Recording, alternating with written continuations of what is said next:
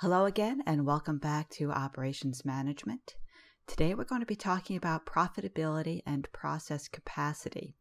And to do that, we're going to continue with our example that we've been working with, which is the LRDR Laundry Company.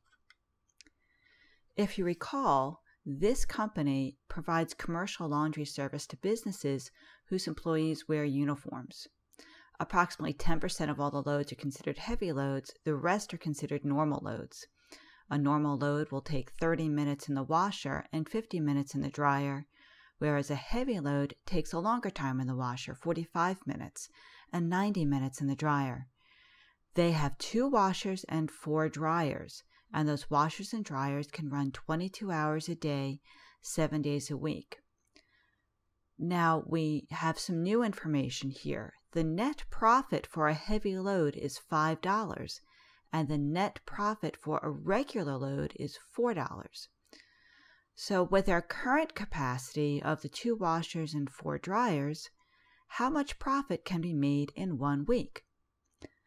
So let's go take a look at what we do with our capacity analysis.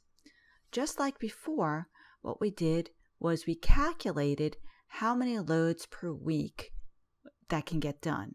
Between the washer and the dryer, we calculated how many loads each one of those resource pools could manage.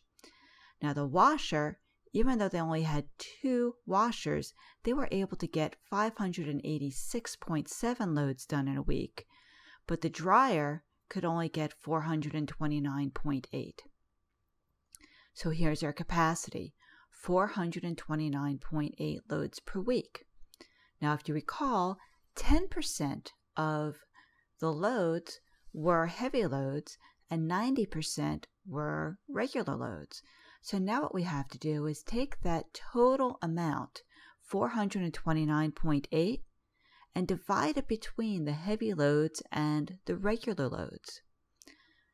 So 10% of 429.8 is 42.98. We earn a net profit of $5 per heavy load, so our net profit from heavy loads is $214.90.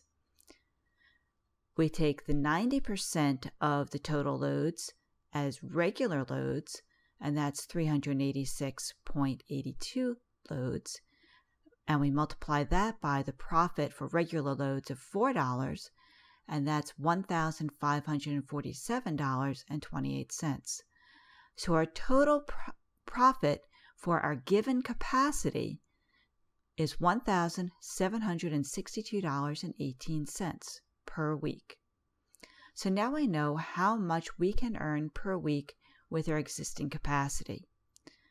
But now the question becomes, which type of laundry load is actually more profitable for the company? To do this, we have to take into consideration 2 things.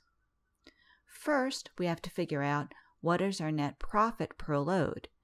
In our example, we were told that heavy loads earn us $5 a load, but regular loads only provide us $4 in net profit.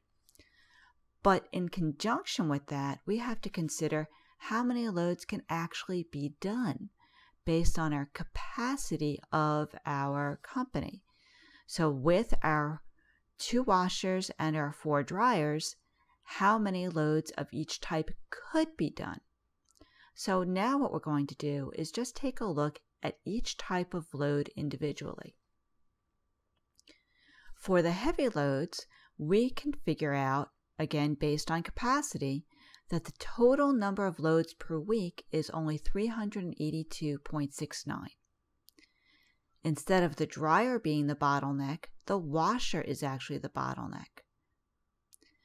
Now we take the total number of loads and multiply it by our $5 net profit per load, and if we only manage to do heavy loads, we could earn $1,913.45 in a week. Now let's go see what happens with the regular loads. With the regular loads, our maximum loads is 574. Again, the bottleneck is the washer, in that we are limited by the number of loads by the washer capacity.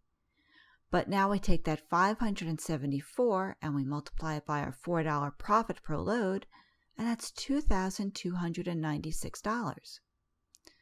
So even though our heavy loads gave more profit per load in terms of which type of laundry load is more profitable for the company, heavy loads only gave us $1,913.45, whereas the regular loads gave us $2,296.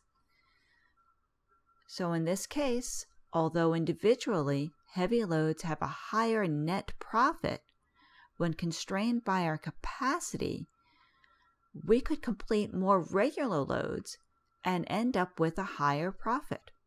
So when we're looking at profitability, we have to consider the constraint of capacity. Next time, we're going to start talking about inventory. I'll see you then.